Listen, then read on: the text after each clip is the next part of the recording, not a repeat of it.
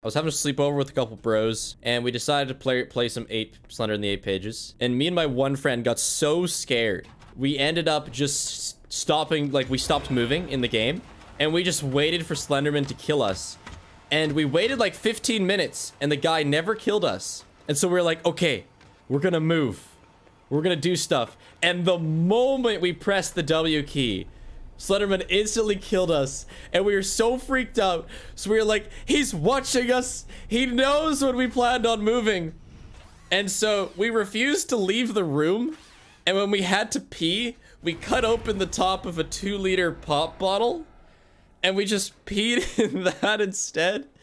And then in the morning, we forgot to pour it out. And my friend's mom ended up finding it a few days later. And she was pretty pissed with us.